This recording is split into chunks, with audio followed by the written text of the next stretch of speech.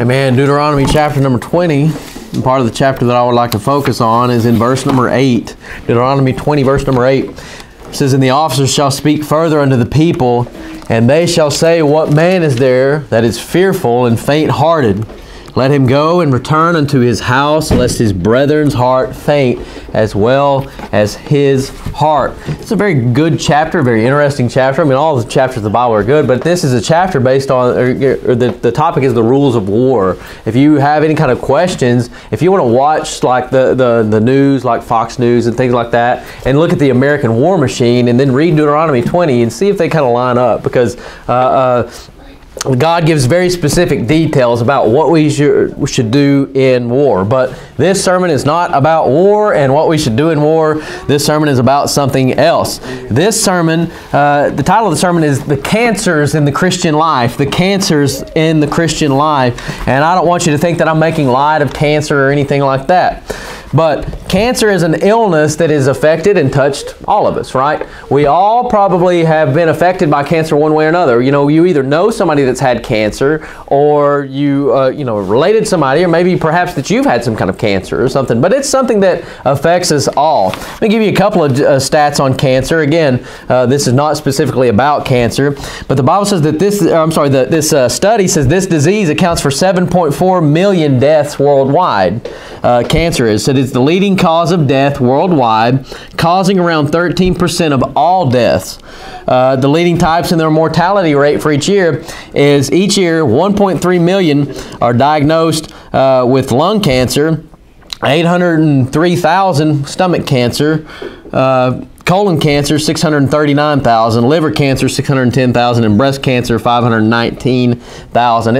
This study says that 1 in 4 people will die with some form of cancer in the United States. Which that's a very high figure. You know, that's a very high figure. But again, cancer is something that is very scary. People will have issues. They'll go to the doctor, and the doctor says, "Hey, I think it's cancer," or "You have a spot," or something like that. And you know, we can become very alarmed about that, and we can kind of take a step back and look at ourselves and look at our lifestyle and look at our choices and say, hey, you know, maybe it's time to make some different choices.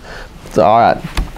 The purpose of this sermon is to show you that there's some cancers that grow and that they get worse, these cancers in the Christian life. And I want to show you that it could happen to any of us. Go to 1 Corinthians chapter number 10. The first thing that I want to point out is that cancer in the Christian life occurs naturally. It occurs naturally. And I don't know if you know it or not, but cancer, the actual disease, I guess, is what I will call it, it occurs naturally in the body. It's happening in your body and in my body right now. All cancer is mutated cells, and these happen naturally, okay? I'm not saying that they're good, but they happen naturally, okay? They happen every day in every human being's life, and God, because God created us perfect, God created us complete, and God knows how to take care of us, right? So God created us, our own little trash system, right? Our immune system and our lymphatic system, they take care of this trash. So here's what happens. In your body, you have these cells that mutate, right? These mutated cells, and they attack the good cells, right? Well, our trash system that God has made inside of us takes care of those mutated cells. It takes those cells and it destroys those cells, okay? And that way they can't attack the other cells, the good cells. But that happens every day in our lives. But you think about it, here's the issue. So why do people develop cancer if it happens every day in our lives? Why doesn't just everybody have cancer? Well, here's the thing. Well, those mutated cells, whenever your lymphatic system and your immune system take care of those and they annihilate and destroy those cells, what happens is you're healthy. Well, when you overtax that system, whenever you give that system other duties than what God designed it to do, and it's busy, it can't take care of those things. So then it starts attacking the other cells, and it starts destroying those cells. That's the problem, okay? That is the problem. And I'll give you an example. Here's an example. Whenever the kids are here, if I give one of my kids chocolate cake to eat, right? So one of my kids, and I give him chocolate cake, it's going to be kind of easy to clean up after him. But what if all of the kids are here and we give them all chocolate cake, or we have a daycare here? It's going to be a whole lot more difficult to clean up that mess, right? You think about this. We're going to say that you're going to wash the dishes at home, okay? You're going to wash the dishes at home, so you turn the sink on, right? You turn the sink. And well, then your toddler, he makes a mess, right? He spills something. So you go and you start trying to clean up that mess, right? and then the baby uses the bathroom. So then you're trying to take care of this baby's diaper, right? And maybe you're fixing to go somewhere and you've dressed the toddler, right? Have you ever dressed a toddler and then you're trying to take care of the baby and you're getting the baby dressed and then you turn around and the toddler's naked again and the toddler's running down the hallway, he's naked, you know what I mean? So I say all that, and then the meantime all of this happens, oh man, I left the sink on and the sink's overflowing and then you have that mess or whatever. So again, what you're designed to do, or what your main purpose is hey, I was trying to just get the dishes done, but you get all of these things that distract us away from what our main task is, and things get out of hand. That is why cancer is rampant, because we give our bodies too much to do through what? Smoking, eating horrible foods, eating all of these GMO foods, all of these processed foods. We give our bodies so much to do, and our system is trying to clean all that other garbage out of our lives. And you think about the environment too. Yes, there's pollutions and things like that, cell phones, but there's just a host of things that our bodies do a fantastic job of fighting off. But again, we overtax that, and these mutated cells, they go unchecked. They're not getting cleaned up because our bodies are busy, because we're on our sixth ho-ho or ding-dong or whatever, you know what I mean? And the body's trying to clean that garbage out of our system, and it doesn't have time to check that, because we're sitting there smoking cigarettes, and the body's trying to because the body tries to get down to an alkaline state. The body tries to get down to kind of a normal, non-acidic state all the time. It is always trying to do that, and when you overtax it and it's not able to do that, that's when we're susceptible for those mutated cells, the cancer cells, to get out of hand. Does everybody understand? Well, we give our body too much to do, and the cancer goes unchecked. That's like sin in our lives, okay? It's like sin in our lives. Sin occurs naturally in our lives. We are all sinners. 1 John 1:10 says that we say that we have not sinned, we make him a liar, and his word is not in us. So your holiness friend that that says that they don't sin anymore, that they've stopped sinning, well, they're lying, because they say that they're stopped sinning, but what are they doing? They're watching John Hagee and Joyce Meyer and all of this other filth that they do, and nobody's without sin in here. I'm not without sin, and none of you all are without sin. We all sin, and everybody is hypocritical, and everybody's just, I guess it's just foolishness to sit and think that once you're a Christian you don't sin anymore. You do sin more. Should we, now am I committing grievous sins? Am I going out and getting drunk and all of these other things and committing adultery and things? No, absolutely not. But you know what? The thought of foolishness is sin. And if you know to do good and you doeth it not, to him it is sin. The Bible says that whatsoever is not of faith is of sin, And I'm telling you, I'm praying on the way here, right, this morning, driving, and my mind wanders. My mind wanders, and I have foolish thought that pops in my head. Work enters my mind and some other things. So I'm telling you that you are not perfect, and I am not perfect, and we all have sin in our lives that we need to try to turn away from, and we need to deny the flesh every single day. Sin is very natural. So it's unnatural for somebody to say, well, I don't sin anymore. If they're a liar, they do sin. Everybody sins. So again, sin is natural. Look at 1 Corinthians 10. It says, but there hath no temptation taken you, but such as common to man. So sin, there are common sins to us, okay? Now, we're not talking about unnatural sins. That's not the topic here, but sin is common for us, other than if you're some kind of reprobate reject by God and you're doing all of these unnatural, weird sins. But sin is common to us. And these cancerous sins in our life are very common to each and every one of us. And I want to talk about that. So what are some of these common sins I want to talk about? I want to talk about fear. I want to talk about unbelief, bitterness, conforming to the world, murmuring, anger. I want to talk about these things.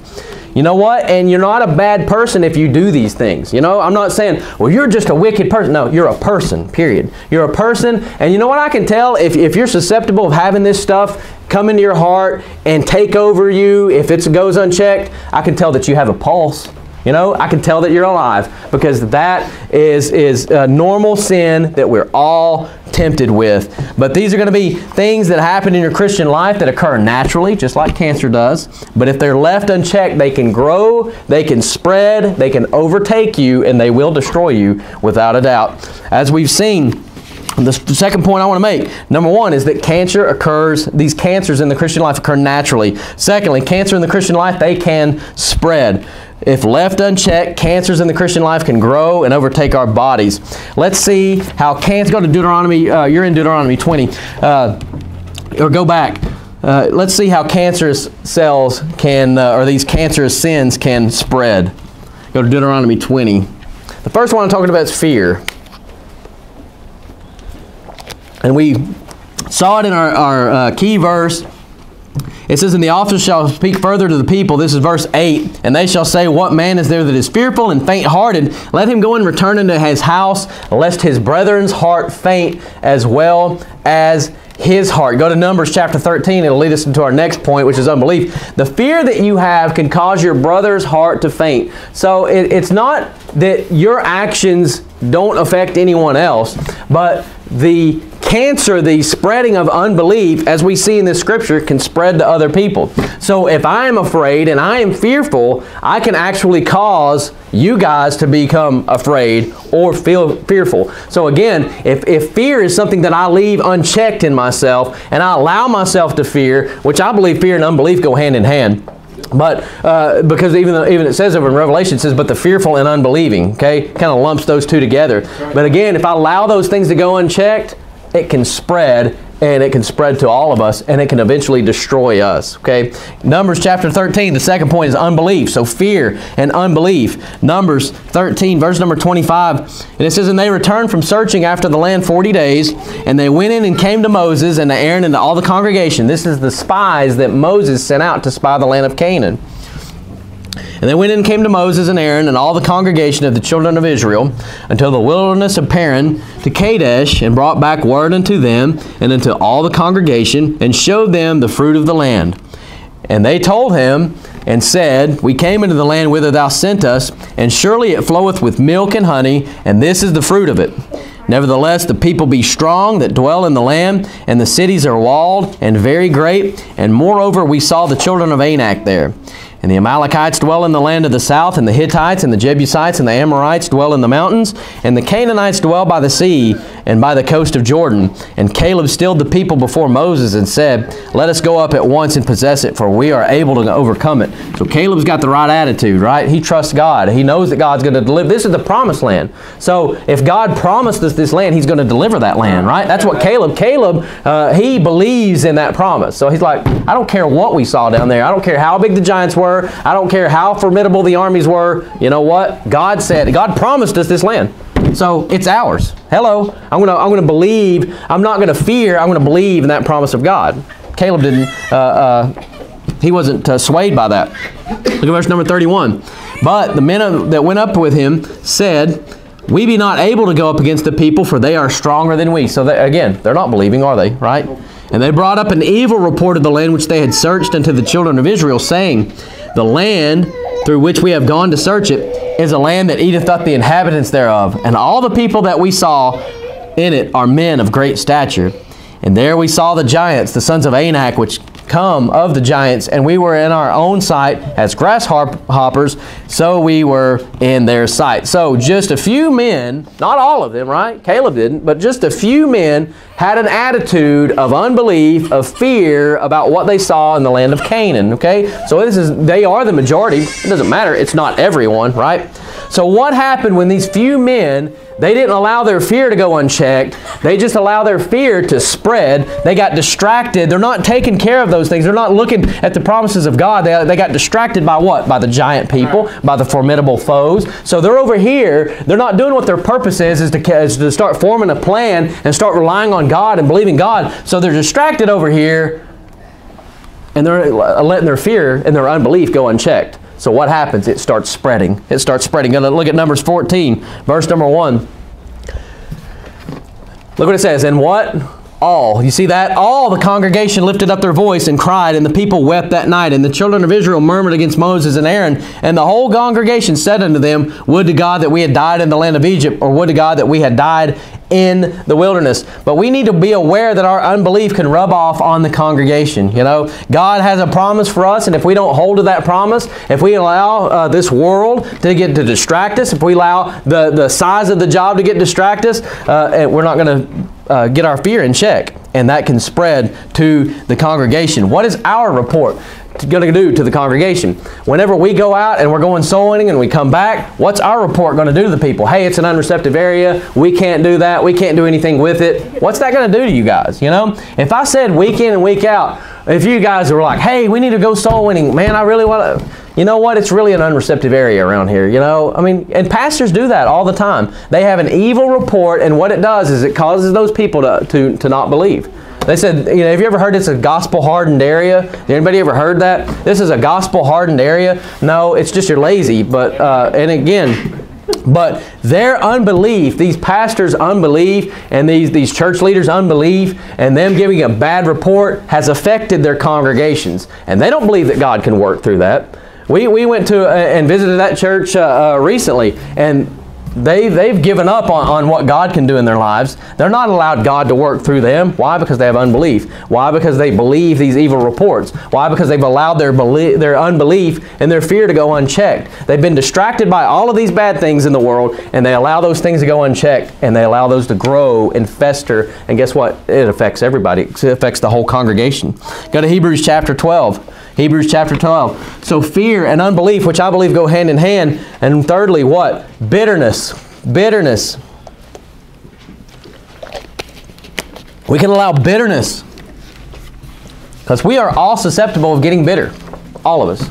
Of getting bitter. Of getting angry. Of getting bitter. We get our toes stepped on. We get our feelings hurt. I was supposed to sing in the choir. I was supposed to be chosen to do this. I was supposed to be doing this. I was supposed to be, so-and-so didn't talk to me. He didn't during the fellowship. She didn't shake my hand. You know, I mean, we all are susceptible. And you say, well, that sounds stupid. I'm telling you, that happens every day, doesn't it? Silly things that people get upset about. People, and they'll quit church over. They'll quit church over. I've seen it time and time again. People, you know, they come to homecoming. Well, Susie fixed a cherry pie. Oh, I fixed a cherry pie, and more of her pie got ate, so I'm quitting church. You know what I mean? So it happens. People quit church. People give up on God for stupid reasons. How many people have heard the excuse, or heard, and it is an excuse, but the statement, I don't go to church because there's a bunch of hypocrites there. How many people outside? There's a bunch of hypocrites there, or whatever. Well, you know what? Come on, and there'll be one more, okay? So what do you think about that? You know, do you go to Walmart? There's hypocrites there. Do you go get gas? There's hypocrites there. You know, there's sinners there. Do you eat at restaurants? There's hypocrites there. There's hypocrites everywhere, okay? Hopefully that God's people here at All Scripture Baptist Church are not going to be hypocrites. Are we sinners? Amen. Yes, we sin every day. We need to forsake and repent of those things. But again, should we be hypocrites? No, we shouldn't. You know, we should practice what we preach. But again, what's happened in that person's life? They've been wronged somehow. Maybe in their mind. Maybe they've legitimately been wronged. I don't know. But regardless of what, they've got this bitterness inside them that has spread. And they don't go to church anymore, do they? And what do? Who do they affect? They affect their kids, their grandkids. You know, you meet some older people that have not been in church in years and years and years. Well, I used to go to such and such church, but, you know, those people are hypocrites over there. And, you know, and their grandkids are there playing. Well, who's going to take your grandkids to church? Who's going to take your daughter to church? You know, so again, their bitterness has affected other people. Hebrews 12, verse number 15. It says, looking diligently lest any man fail of the grace of God.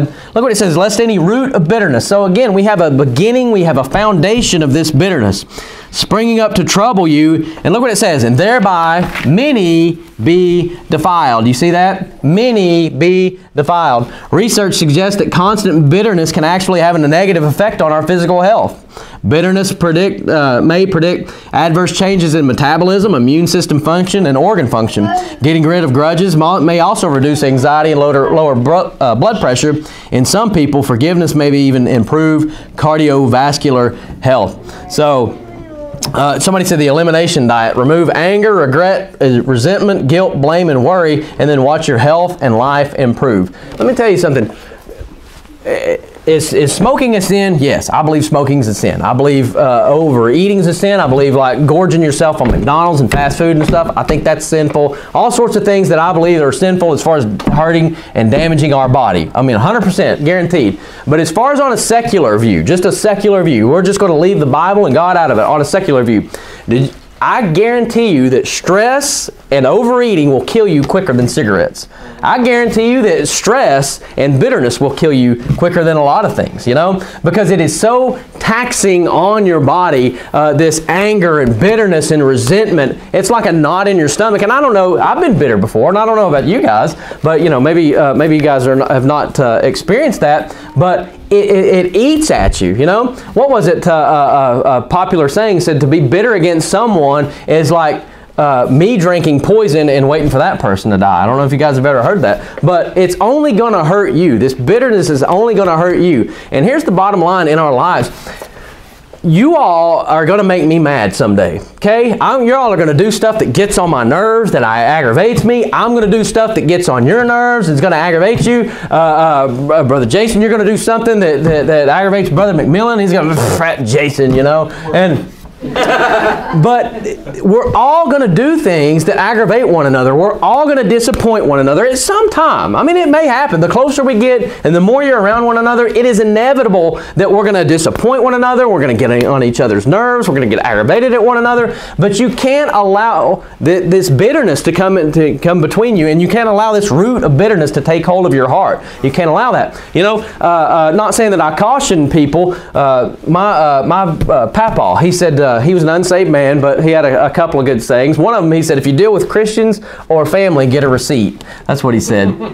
But I say all that to say, whenever you start having dealings with people, it's very volatile, in my opinion. Whenever you start having close dealings with someone, you know, like if I went to work for Brother Chris or what have you, to have these close relationships, we need to make sure, or like people dating, for example, because I've seen it in dating. Like, we need to make sure, like if a young man in here and a young lady in here was dating or something like that, we need to make sure that these separations, that we don't allow this bitterness in our heart, that we don't allow, that we can still come to church with one another. We don't need to allow work relationships. We don't need to allow living relationships. We don't need to allow like disagreements over business. You know, I hire Brother Aaron to come and do some woodworking for me, which I don't know if you do that or not, but if you do, holler at me after the service. But no, I hire him to do some woodworking for me, right? And he does a sloppy, junky job or whatever. You know, you have to entertain these possibilities that, you know what, Aaron's going to come to my house and he's going to stiff me, or he's going to do a sloppy job or whatever. Can I not be bitter against him? You know, that's the kind of stuff that I'm talking about. You can't allow bitterness in your heart. And you know what? Should he do a good job if he comes to my house? Absolutely. He should do an excellent job. He should treat me better than he treats everybody. He should treat everybody fantastically. And I'm not saying he does woodworking. You're going to get phone calls from this brother.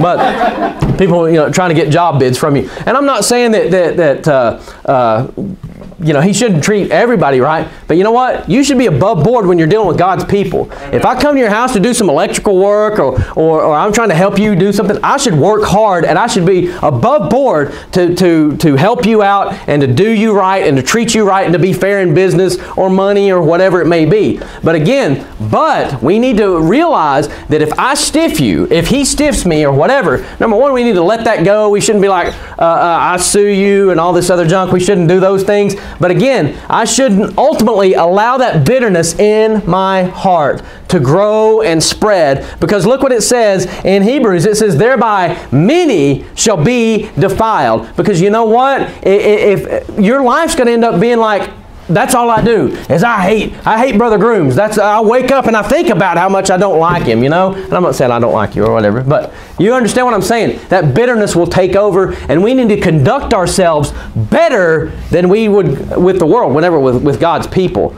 And you know what? But again, it doesn't matter. If you cheat me out of money, or you do me wrong, and you legitimately do me wrong, even if we went through a process of where I went to you and then I talked to your, you know, and then and you wouldn't listen to me, you know, the biblical process, and then we took a couple of the men of the church, and we talked and we tried to hash out an issue.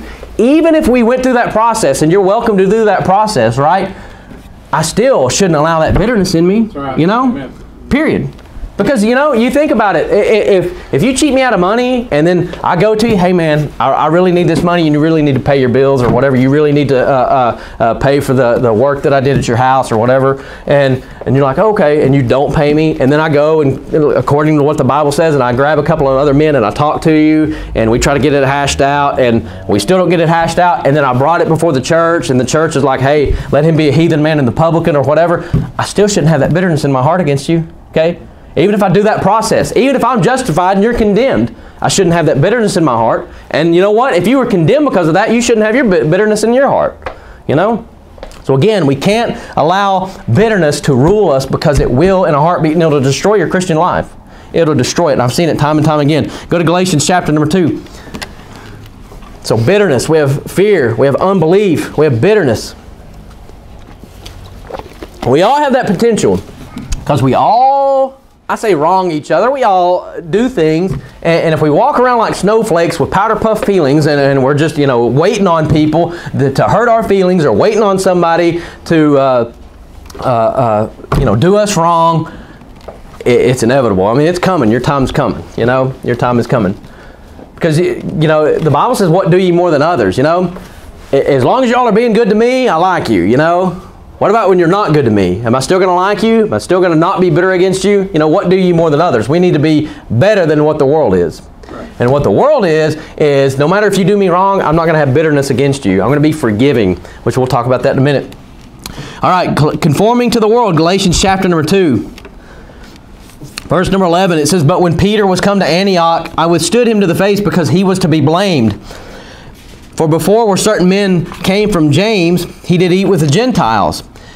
But then they were come, he withdrew and separated himself, fearing them which were of the circumcision. And the other Jews disassembled likewise with him, insomuch that that Barnabas also was carried away with their dissimulation." So peer pressure. What's happened? What's happened? Peter, right? These guys who were Jews, right?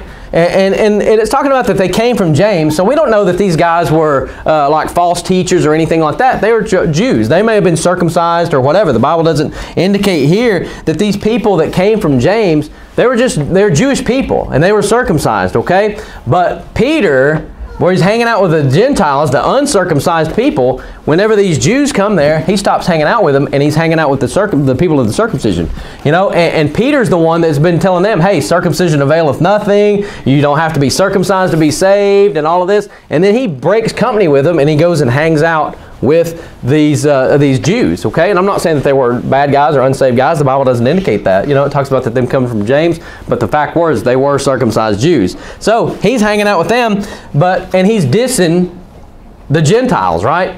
So the Gentiles are like, well, you know, why isn't Peter hanging out with us? You know, why is he going to hanging out with his other crowd? Why? It's because they're circumcised. It might compel them to become circumcised. But again, they were going out and they were hanging out with the Jews at this point. So they're going to have that compulsion to possibly get circumcised. And then Barnabas, a church leader, also is going and hanging out with them. So what's happening?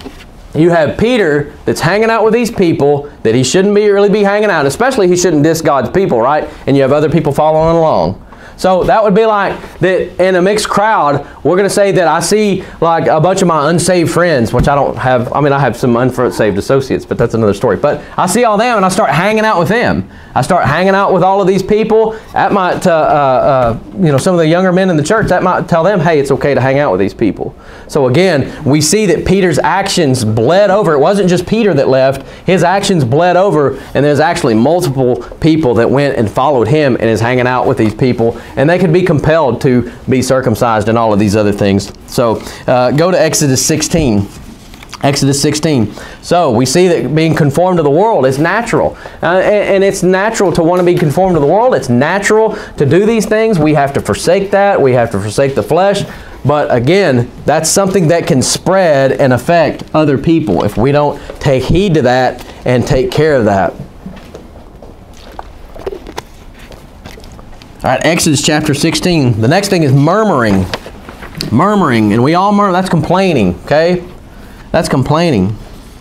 Exodus 16, verse number 2 says, "And the whole congregation of the children of Israel murmured against Moses and Aaron in the wilderness. And Moses and Aaron said unto the children of Israel, At even, then ye shall know that the Lord hath brought you out of the land of Egypt. And in the morning ye shall see the glory of the Lord, for that he heareth your murmurings against the Lord.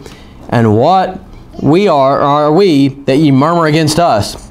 And Moses said, This shall be, when the Lord shall give you in the evening flesh to eat, and in the morning bread for the full, for that the Lord heareth your murmurings, which ye murmur against him. And what are we?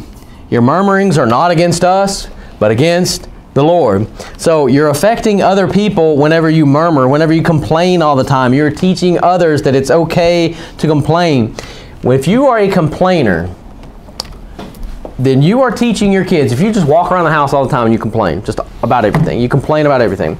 We recently went to, and there's some of you that were there, we went to that a place, and I won't say we're at a Shoney's, right? And this lady comes in and she sits down and she's like, "I'm not going to get the buffet. There's flies on the buffet." We're like, "Okay, well, it's hot in here. I'm just going to get a salad." So she gets the salad. So this lettuce is wilted. I mean, it's like literally, like within a 10-minute period, it's like 5 complaints, this lady. I mean, it just drags everybody down, you know? And everybody doesn't want to hear it. Nobody really wants to hear a complainer. Everybody complains, but nobody wants to hear a complainer.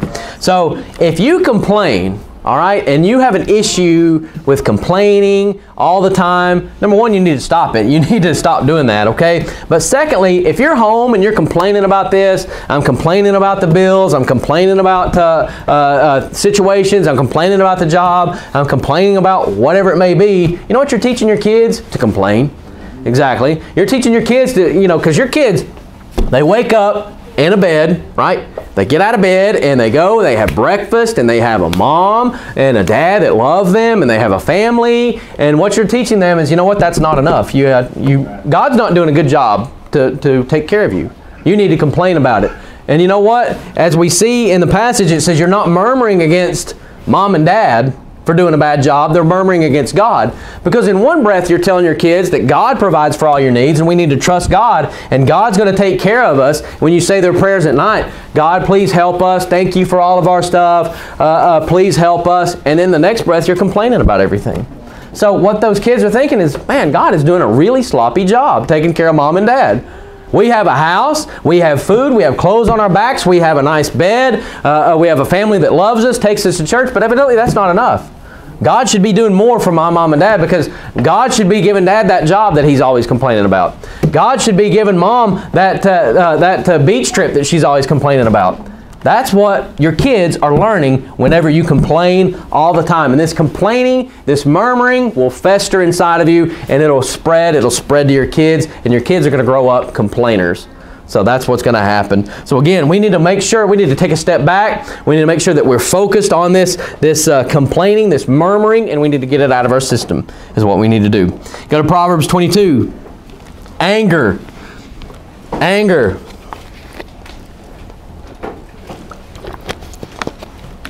I can't tell you how many people that I've ran into that's like, "Well, I just have a temper. I just have a temper. Well, I just have a temper." I don't care if you have a temper. You know what? We all could have a temper, you know, potentially, in the right circumstances, you know.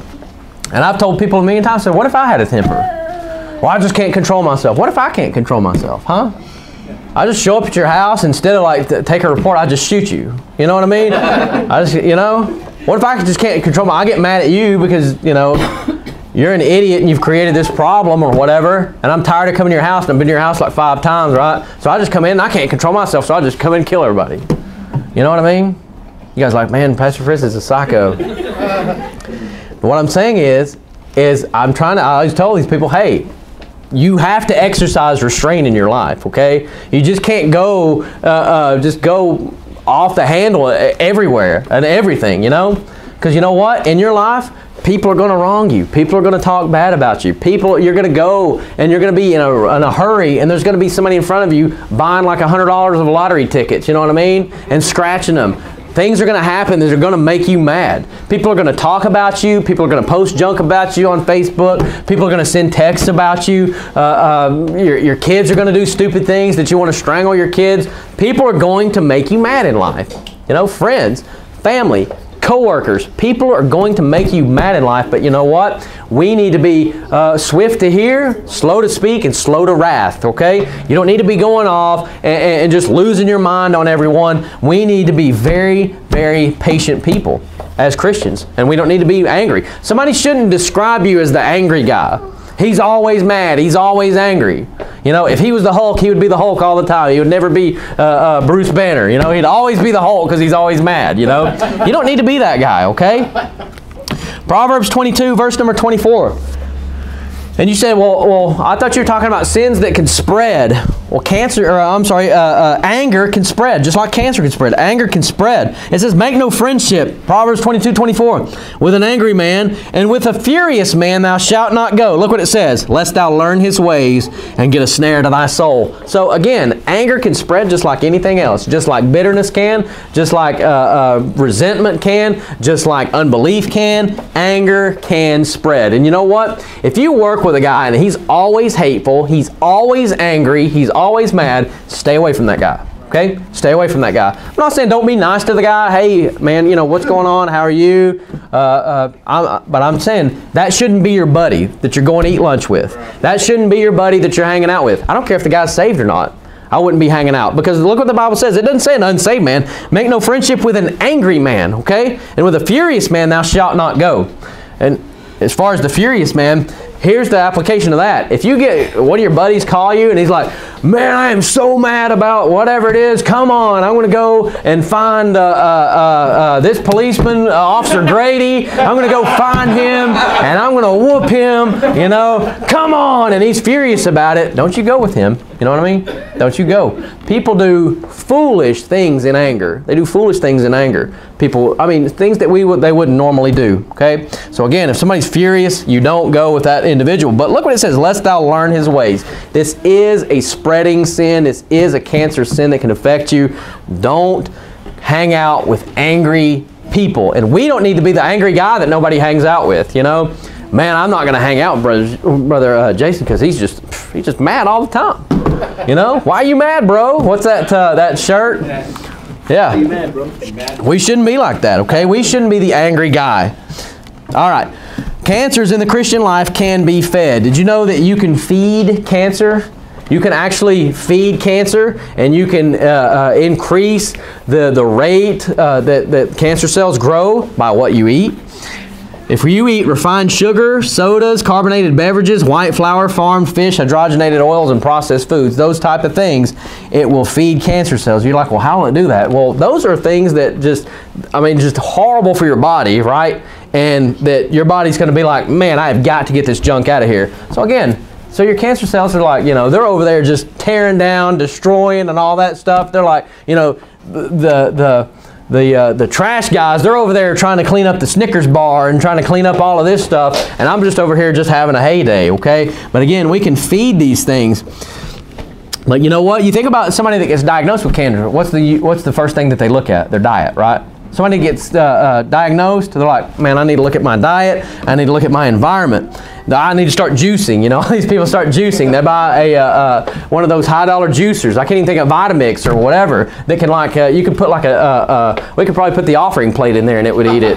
So again, they start juicing, you know, and they juice because they're trying to get a lot of vitamins and minerals, you know, stuff that we probably all should be eating now, you know. And let me just say, we all should be cleaning up our diet all the time, okay? We need to eat better, myself included. Go to Psalms chapter number 12, Psalms 12. But you know what? They're trying to get all the vitamins, all the minerals that that their body needs. Try to weed out some of these bad things, this bad food that's feeding this cancer, that's causing these growths. You're going to Psalms 12. I'm going to read for you Job 23, verse 12. Because you know what? We need to be getting our vitamins and our minerals from the Bible is what we need to be getting to fight these cancerous sins, okay? Job 23:12 says, neither have I gone back from the commandment of his lips. I have esteemed the words of his mouth more than my necessary food. The Bible says in Jeremiah 15:16, the words were found, and I did eat them, and the word was unto me the joy and rejoicing of mine heart. For I am called by the name, thy name, O Lord God of hosts. You're in Psalms 12. Look at verse number 6. It says, the words of the Lord are what? Pure words. Do you see that? Pure. There's nothing defiled in it. It's not hydrogenated oil. It's not the carbonated drink of the NIV. It's not the hydrogenated oil of the ESV. It's not a false version. It is the pure Word of God, the King James Bible, that we should be eating. The Word of the Lord are pure words. Look what it says. As silver tried in a furnace of earth, purified 7 times. Thou shalt keep them, O Lord. Thou shalt preserve them from this generation forever. We don't need the processed NIV, the ESD, you know, the STD, whatever the other weird versions are, right? You don't want the news, you know. You don't want the Fox News app. You don't want the local news apps that's feeding all this negativity, feeding this bitterness, you know. And if social media is affecting you, you don't want that garbage either. Because there's a lot of garbage on social media, you know. I like the funny memes, like what's got the crocodile with the little baby, the actual croc shoe in its mouth, you know. I like those funny memes. And it says the mother croc carries its baby in its mouth and it's a shoe, you know.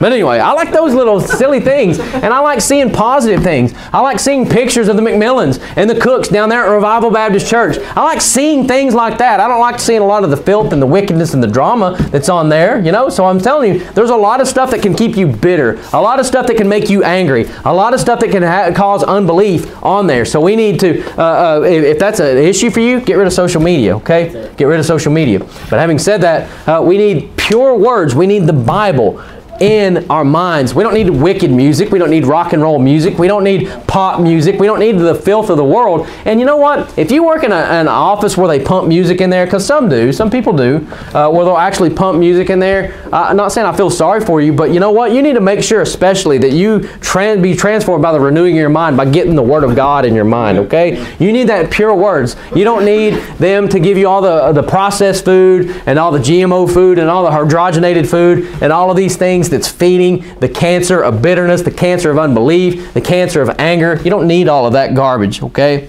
But you think about it, people clean up the environment they're in also. They clean up their lifestyle, you know, not to be around persons. We saw a couple of places that are cancerous. People that are going to feed those cancerous sins. And it says, like in Proverbs we talked about, it says, lest thou learn his ways and get a snare to thy soul. Talking about an angry person. You know, if a guy is saved, try to talk to him. You know, maybe show him the guy is cancerous. Hey, man, you know, like we said, hey, you mad, bro? Why you mad, bro? You know, if somebody's mad, hey, maybe be like, hey, man, what is going on? You know? You're a saved guy or whatever, you know, what is going on? Try to talk to the guy. Try to be an encouragement to the guy. But you know what? I mean, if he won't listen to you and he's just still going to be mad, then the Bible says don't hang out with the guy. But you know what? If he's unsaved, try to get him saved. But you know what? Don't hang out with cancerous people. Don't. And I'm telling you, you say, should I just totally avoid them? No, but they shouldn't be your close buddies. You know what I mean? Somebody that displays unbelief, somebody that displays anger, somebody that you know is bitter. That don't need to be our buddies. We don't need to be hanging out with those people all the time. Go to Matthew chapter number 5. Matthew chapter 5.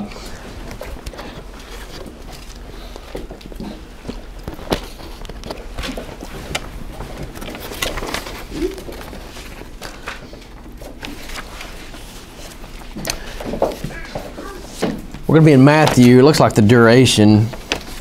But how do we treat cancers in the Christian life? Huh? How do we treat them? How do we take care?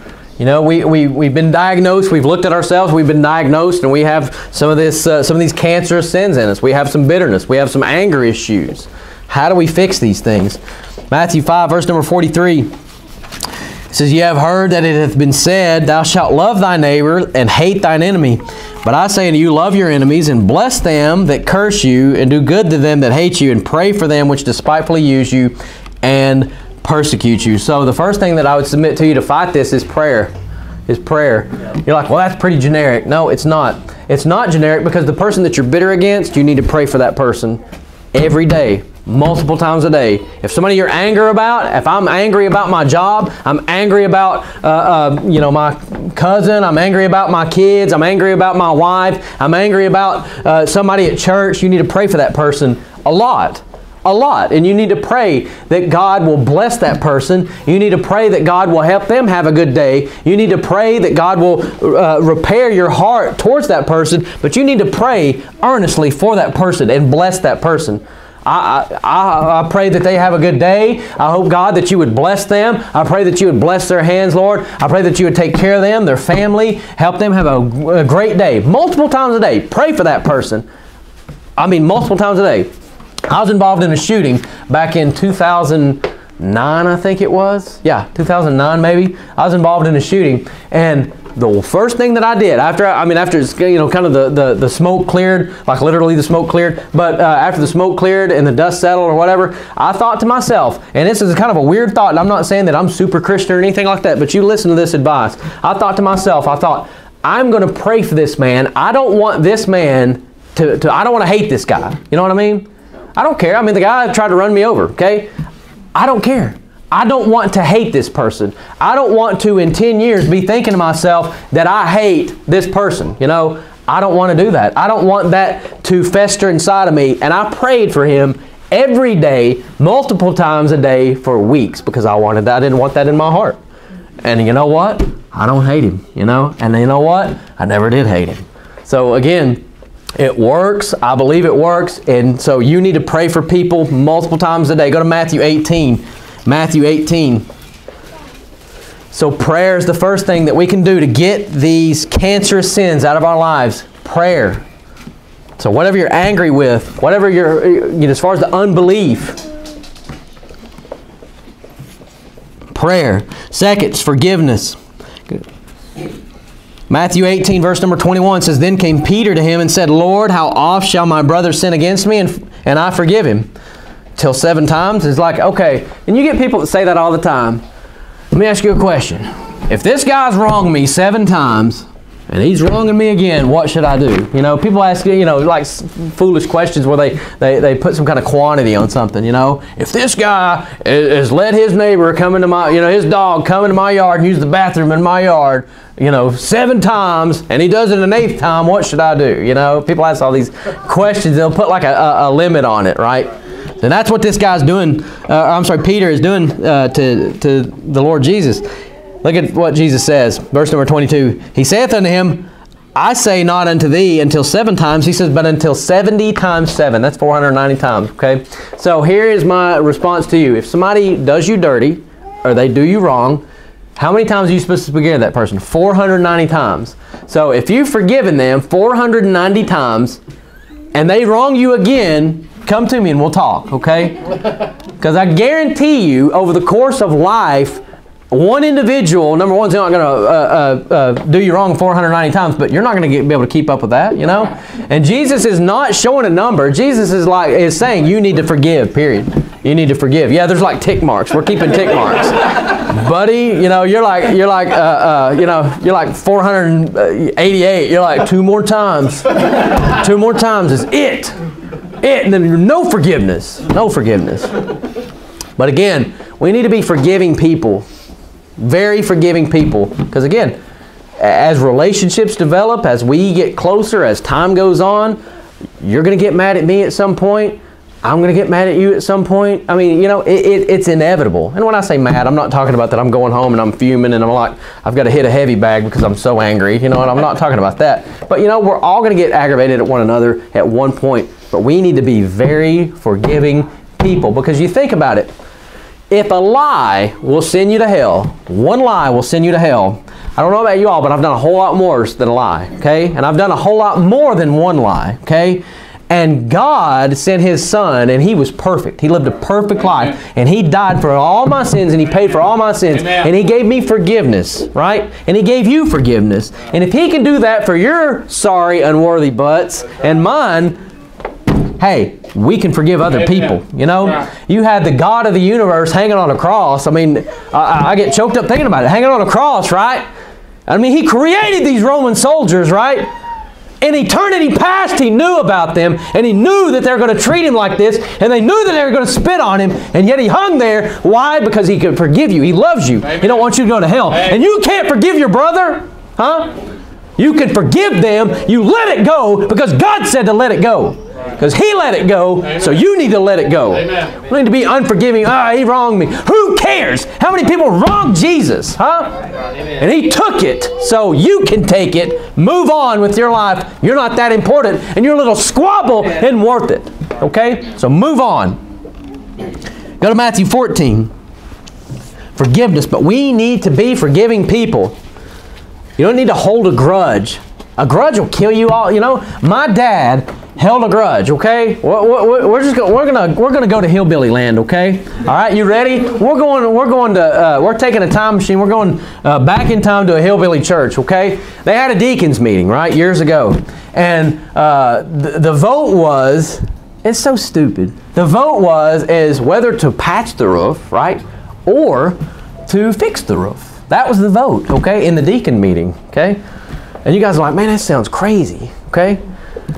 Well, my dad got mad because he voted to, I think, just patch the roof, right? And they're gonna, see, I mean, who cares? You know what I mean? How stupid. But we left the church. We left the church, and and we went to a different church or whatever. But my dad harbored resentment and bitterness and hate and anger in his heart for years and years and years and years. And he still, if he would be honest with you, he doesn't like these people at all. But he hated these people to the point that we couldn't even mention these people's name at all in our home. He didn't want to even hear their names. Nothing about them. And that bitterness ate him alive. And my dad, he's unsaved, and he has a host of health problems. A host of health problems. Why? Because he smoked when he was younger? No. Because he's hated people, and he's held anger and bitterness and resentment in his heart for decades, and it will eat you alive just like cancer will. Amen. So you need to get this garbage out of your heart. You need to get the anger out of your heart. You need to get the bitterness out of your heart. You need to get resentment out of your heart, and you need to be forgiving. Because Jesus Christ forgave us, and we need to be forgiving and get this garbage. You know, who cares? You think about it. We get so mad. Have you ever been involved with an argument with your wife? You know, I'm sorry. We don't ever argue. Yeah. You will, okay? You married long enough, you will, you know. You ever get an argument with your wife, and the argument just lasts forever, you know? And you're telling them, hey, you know, because they're mad. You're like, hey, let not the sun go down upon your wrath. You're not supposed to be mad at me. You're telling that and you're mad, you know. Get over it, you know. I'm sleeping on a couch or whatever, you know. But I'm saying if thing lasts for like days and days and days, you know. And then you think to yourself, you're like, why am I mad? What was we even arguing about? I have no idea. And you ever get in an argument with somebody, like whether it be your wife or whatever, you know, but you get in an argument with somebody, and then you get to the point where you forget what you were arguing about, so you just make some kind of random point. You know what I mean? And you know, it's not even relevant. You know, well, you know what? Yeah. And they're like, what? You're like, oh man, I don't even remember what he was arguing about, you know? So I say all that to say our little petty squabbles and are stupid, okay? The majority of them are just stupid. Let them go and be done with it. Don't harbor that garbage in your heart over a roof, you know, to patch it or do that and let it destroy your life and destroy your health. Don't do stupid stuff like that, okay? We are Christians. We are God's people, and you know what? We are to be better than the world out there. We are to be better to the world. There's nothing more disgusting than you see somebody that harbors bitterness and resentment and holds grudges, and I'm going to get him back, and you wait for this, and they're just very grudgeful, vengeful person, and they're a Christian. It's disgusting, and I don't want to hear about it. Okay, out of us, I don't want it to be true, but I don't want to. That shouldn't be us. Okay, Matthew 14. Talk about the fear and the unbelieving. I believe are hand in hand. Okay. Because you wouldn't be scared if you believed in it, right? If you believed in God's promises, you wouldn't be scared. That's why people are scared to die, because they don't believe in the promise that He can preserve them. He don't believe in the promise of, then this is that He promised, you know, in hope of eternal life, which God that promised before the world began, right? They don't believe in that promise. That's why they're scared to die. Oh, I hope I've been good enough. I hope I've been good enough. So fear and unbelief, they're hand in hand. Hand in glove, fear and unbelief. Matthew 14, verse number 28 says, Then Peter answered him and said, Lord, if it be thou, bid me to come onto the water. This is the Lord Jesus is walking on the water. What was it, those heretics or those bunch of unsaved people talking about that there was like stepping stones that He was stepping on? You ever heard that garbage? They try to explain away the miracles of the Bible, you know? Hopefully they're in hell right now. Somebody's saying that. Matthew 14:29 says, And He said, Come. Jesus is on the water, and Peter said, Hey, if it's you, bid me to come. And Jesus says, Come. And when Peter was come down out of the ship, he walked on the water to go to Jesus. But when he saw the wind boisterous, he was afraid. So again, What's the goal? The goal is to walk out there, right? And what's he doing? He's getting distracted, right? He's getting distracted. He's loud. He's looking at the wind and all of these other things. Look what it says. And he was afraid. And beginning to sink, he cried, saying, Lord, save me. And immediately stretched forth his hand and caught him and said unto him, O thou of little faith. You see that? It says he was afraid. O thou of little faith. Wherefore didst thou doubt? There you go. He doesn't have any faith. He's doubting. It says, when they were come into the ship, the wind ceased. And they that were in the ship came and worshipped him, saying, Of a truth thou art the Son of God. So you see kind of a definition. You say, well, what does it mean to have little faith? He says, O thou of little faith, wherefore dost thou doubt? Because you say, well, how do I have little faith? You have little faith because you doubt. That's why you have little faith. You know, we think, well, how do I get more faith? Luke 17, verse 5. You can go over there. We're not too far. Flip a couple of books. Luke 17, verse 5. It says, the apostle said unto the Lord, he says, increase our faith. So that's what they're telling Jesus. Hey, we want more faith. Please increase our faith. Which I'll tell you, faith cometh by hearing, and hearing by the Word of God. Amen. You want to increase your faith? You read the Bible, you listen to the Bible on audio, but you get the Word of God in your mind, in your heart, and you'll have more faith. Okay? Luke 17:5, it says, and the apostle said unto him, Lord, increase our faith. Lord, we want more faith. And the Lord said, if ye had faith as a grain of a mustard seed. So is that a lot? You ever seen a mustard seed? It's tiny. Very tiny. And you might say to this sycamore tree, be thou plucked up by the root, and be thou planted in the sea, and it should obey you. So he's saying it doesn't take much at all. It doesn't take much. So we don't need more faith, because it doesn't take much. You just need less doubt. That's what you need. You read something in the Bible he gives you a promise, less doubt. You don't doubt that promise. That's how to get rid of fear and unbelief. You get that word in your heart, and whatever the word says, you believe what that says. Again, you get rid of that doubt, because you don't need a whole lot of faith. But these sins are natural. You know, we're closing. We don't think much about them because they're natural. You know, people want to look at outward things. Oh, you drink, you smoke, you cuss, you do, you know, all of these other things that these like holiness crowds focus on. But they don't focus on the stuff that they can't see. And that's the things that we let go unchecked. Why? Because we can't see them. I can't roll by and see, you know, Brother Eastet, and I'm like, oh, I bet he's an angry guy. Unless he's like smashing the place up. You know what I mean? I can't do that. I can't walk. I can't sit there and look at you guys right now and say, oh, bitter, angry, unbelieving. You know, you can't see these things. Therefore, if I can't see these things, see if we're just going to say that I smoke pot, right? We're going to say that I smoke cigarettes, whatever, right? I'm going to hide that from you all. You know what I mean? I'm going to hide that.